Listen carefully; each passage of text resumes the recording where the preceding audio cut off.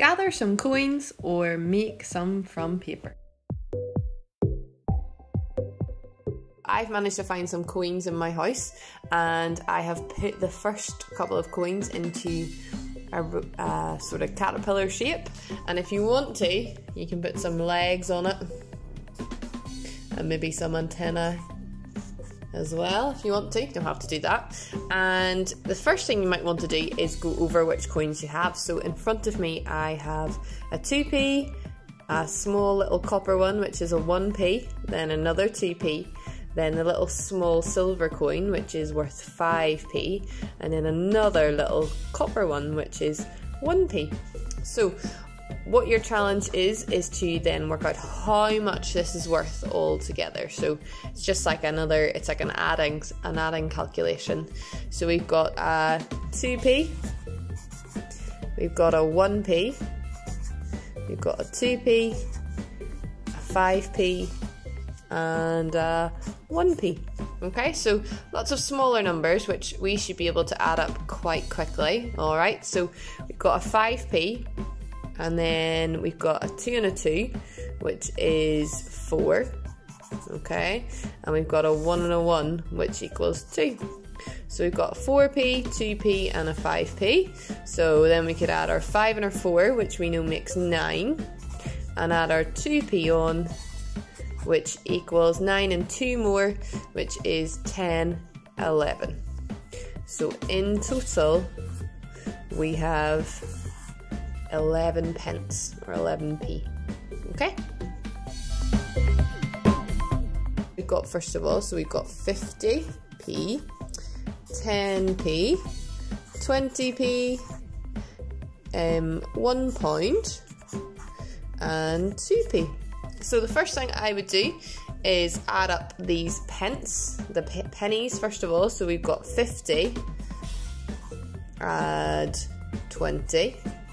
So 50 and 20 is 60, 70p. So we've got 70p there. Then we're going to add our 10p on, which takes us to 80p. And we have to add our 2p on, which would take us to 82p. And don't forget, we've got our £1 there. So that means we have £1 and 82p in total. Okay?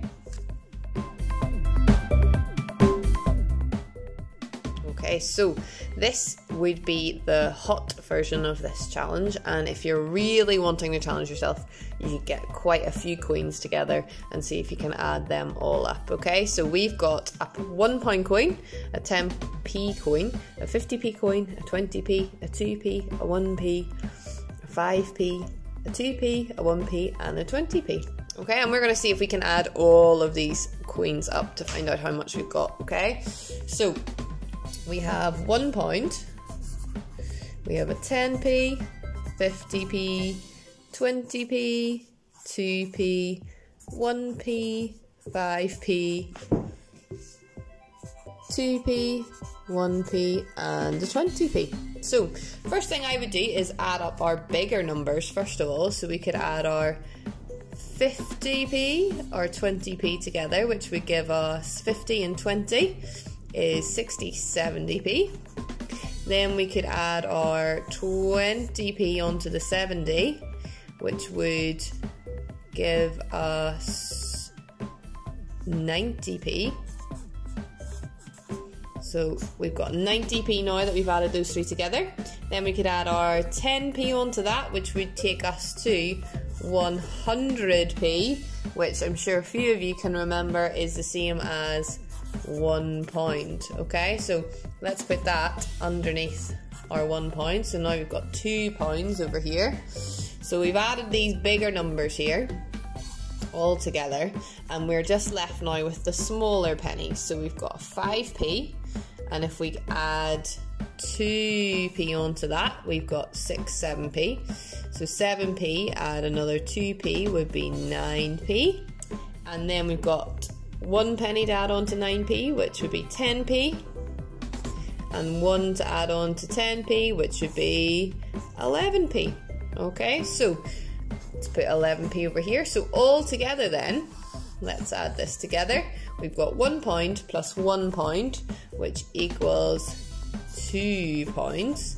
And we've got 11p, so we put a little dot there and an 11. So all together that totals up to £2 and 11 pence.